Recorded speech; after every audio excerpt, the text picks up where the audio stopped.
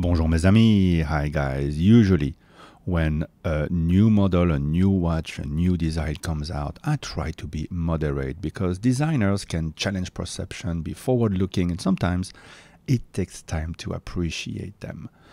However, in this case, I will have to make an exception. A couple of days ago, there was a leak from a Fortune magazine, which is very unfortunate, about a watch called the Cubitus by Patek Philippe, and it looked like a squared out Nautilus, and everybody was quite amused, and most people thought this was just a Photoshop job. There was no way a watch could be called something so silly and look that ridiculous. So in this case, I'm going to have to make a bit of an exception to my rule and really call it for what it is, an absolute lack of imagination, an absolute disaster, and it tells you a lot about the direction that the brand has been taking with some really questionable designs in the past collections. And to be honest, I think it's hurting the brand a lot. But let's scroll down, and already the first words are marketing verbiage of epic ridicule, unmistakable elegance. They really had to search a lot for that. And this is the watch with the hinged side. This is the platinum version, and it has all the codes of the Nautilus, but it is squared. So yeah, everybody wants the Nautilus. So let's pretend that we don't want to hang on to this model.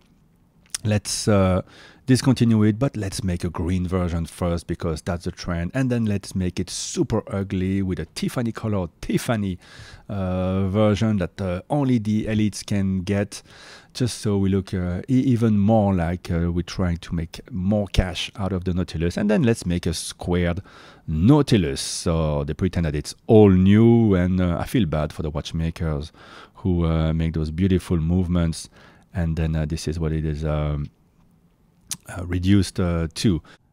Now there is a fancy promo video for this new line of watches, but it must have been shot in some super high-def format unknown to Apple, because it keeps on interrupting. It doesn't play well on my phone or or on the tablet.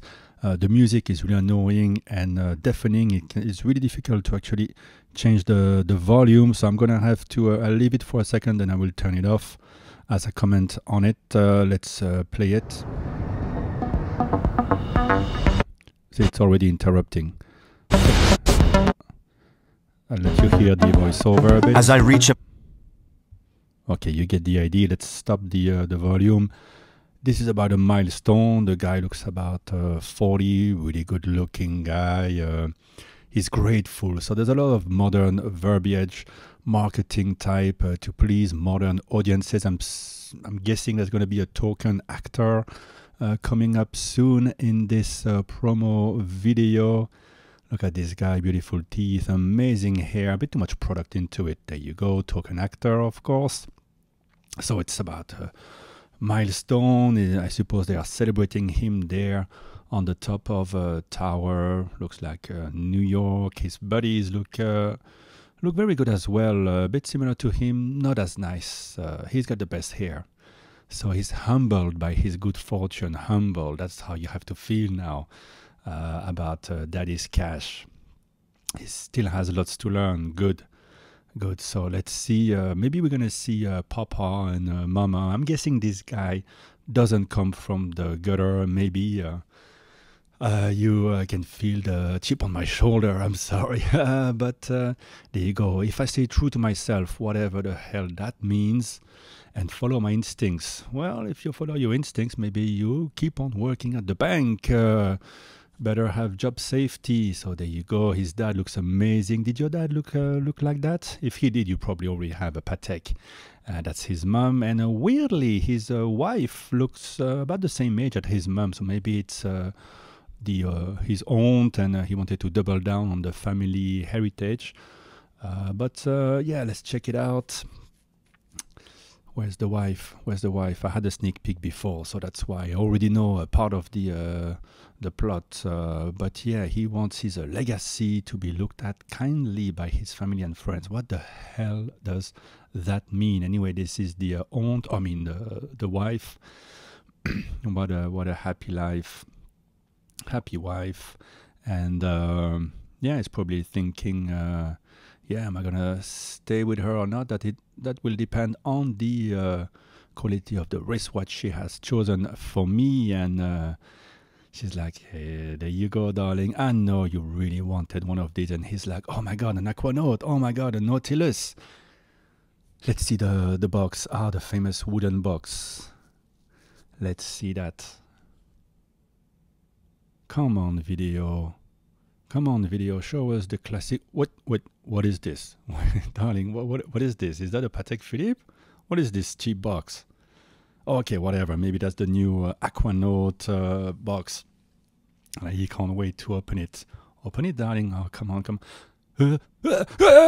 What is this? Is that a shopping mall watch? What is this knockoff squared Nautilus? Oh God, I really hate you now. I'm really gonna dump your ass for a girl half your age. Oh no, now I'm gonna have to pretend I like this watch and wear it the whole evening. Well, at least I can stay true to the Patek Philippe motto. I'm just gonna keep it in a box and pass it on to the next generation, who they'll do whatever they want with it. I doubt it will raise much money at an auction in 30 years. So that's it for the video. Yeah, it is very cringy marketing with a modern verbiage. You never actually own a Patek Philippe, and he probably wishes he didn't have to own this one. Oh my God, this is really terrible. Really terrible. So the movie can't be played properly, so already a big mistake by the marketing department. Now let's see what Thierry Stern has to say. And to be honest, I have two small kids, 8 and 11, and they're a lot more fluent in English than Thierry, who's the president of a multinational company. Well, no, it's a Swiss company, but selling to clients all over the world, very well educated clients. Well, again, not all of them. And this is the way he speaks. Well, since a long time, I really always wanted to have a square watch in a collection. It's not easy, as 85% of the watches around the world That's are a good round. Justification. And since I was quite young, I always challenged myself to say I need to have also a beautiful square watch. It's nice things to say, challenging so that's yourself. how it started, actually, simply like that, to say we have to find something new, something great. New. And it took a long time, to be frank, to find such a beautiful piece, because there was many different ways that I could start the design.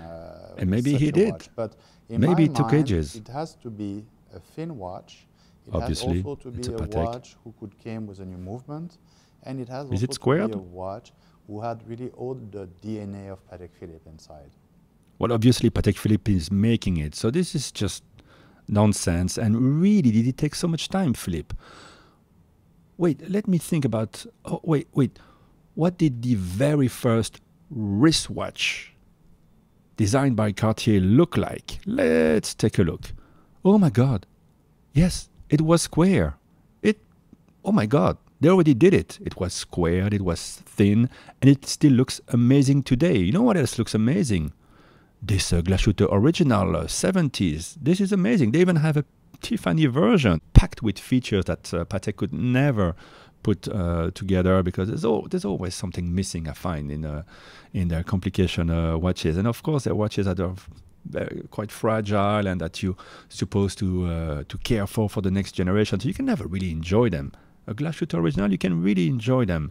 I mean, we're training generations to be little sissies with their Patek Philippe watches and barely wear them, make sure there's no scratch on it so they can pass it on to the next generation who can auction the watch. That's the whole spirit of Patek Philippe now. Back to the website. So let's discover more about this watch. So it literally has all the little details, like the hinges on the side, the same type of a crown, the same layout of the 5712 for this platinum version, and they put it on a young-looking type of a strap, but it's still the same dial, the same pattern, the same color.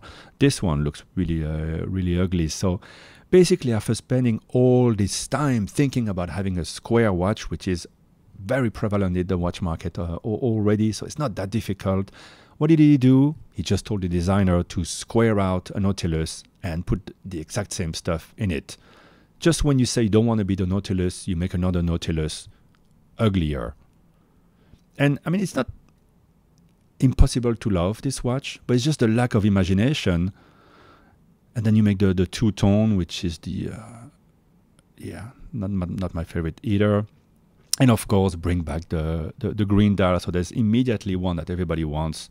Usually they go for a black or white dial first, and then they bring the blue, and then they bring the green. Here they go straight for the green. The reference is the 5821. This one is in steel. I think it's going to be 30 grand. So there you go. I don't know if you guys need to discover more, but frankly, if that's the direction that the supposedly market leader takes, in my current state of mind, already being quite indifferent to many releases, it almost makes me want to avoid the brand, because yes, they can make a model you don't like, and they have in the past, but that's fine as long as there's some qualities to it, it appeals to some people. But this is so unimaginative and so horrible that to me it damages the entire heritage of the brand. I don't want to be part of a brand that does this. Even if they have nicer watches that I love, and you know, at the moment I love the 5212, for example, very original, very cool. Maybe the chronograph with the wall timer, although it looks a bit big. Anyway, I just don't want the association. So it really feels like it takes years and decades to establish this incredible reputation, and it's just one stroke. Thierry Stern is just ruining it. I could say okay with the last collections when they did those pilot watches, when they ruined the 6000 series with the 6007. I mean, everything is super well made with Patek, no doubt, and I'm sure these watches are well made, but the lack of imagination and relying again on a Nautilus, just squaring it, I find it absolutely ridiculous. But let's take a look at the most palatable one, the 5821. Does it have, so it says it's a brand new movement. Does it have the square movement? We're going to see that in a second. So the price in Hong Kong dollar, 318,000. That's got to be 40 grand, isn't it? Yeah, that's nearing the 40 grand, even more. That's a lot. It's not even, it's a steel model. Does the clasp have adjustment? No, still not. Fold over clasp with a lockable thing. And I mean, from the side, it looks like you're looking at the Nautilus. And at the back, wait a second. Where's the... It's not a squared movement. It's not a movement made for this watch. It's the round movement, the same round movement you get in the Nautilus. To me, that's the final... It's just the straw that breaks the camel's back. It's just the final insult. And there's this super ugly dial. I don't know if it's the frame around the date that I hate the most, maybe about it. 5822 with the 240 PS caliber, the same of it looks the same as the 5712. And probably he calls it new because it's got a few new features, but it still looks very much the same as the old caliber. This one, the price is bonkers, 681,000 Hong Kong dollar. Oh my god, I think that's 88,000 US. There is no profile. I can look at it, at all these pictures. There is no profile of this watch that makes it look better, and it doesn't even come with a bracelet, and it is a rounded caliber. So, I don't know, guys. This really makes me feel like Thierry Stern is an utter buffoon. Maybe, I know he's too concerned about selling the brand to a big group at this point, but it really puts me off from the brand. So let me know what you think, guys. Again, I don't like to judge new watches too harshly, but the lack of imagination on this one just kills me, and I think it kills the brand, and I'm really wondering if people are going to go to the ADs who will pretend, of course, that it's not available.